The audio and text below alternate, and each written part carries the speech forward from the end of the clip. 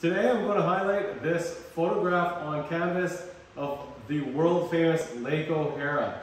If you're not familiar with where Lake O'Hara is, it is west of Lake Louise a little bit. So if you're familiar with Lake Louise, you have that big glaciated peak in the background, which is Mount Victoria.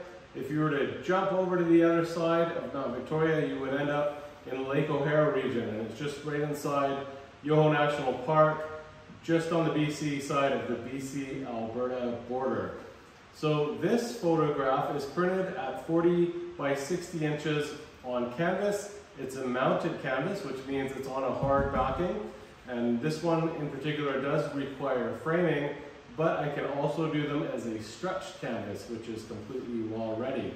This one is all set for framing, and it's available in other sizes for like 16 by 24 and up, either on canvas or as a print. So this photograph is taken just on the other side of the cabins. There's a little trail that goes around the lake.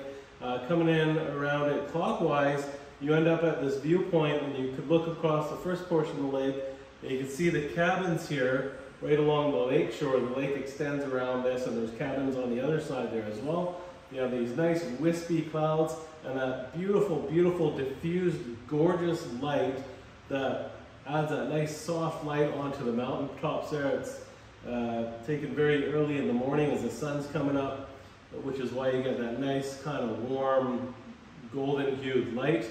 And in this case, I wanted to get all these kind of rocks that are submerged along the shoreline because the reflection of the peak kind of blends in with the rocks on the shoreline, but there's enough separation in there from the light that it kind of complements it.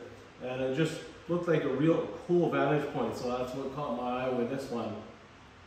If you've never been to Lake O'Hara, I highly, highly recommend going in there. The lake is gorgeous, and there's some really absolutely amazing hikes that lead from the lake.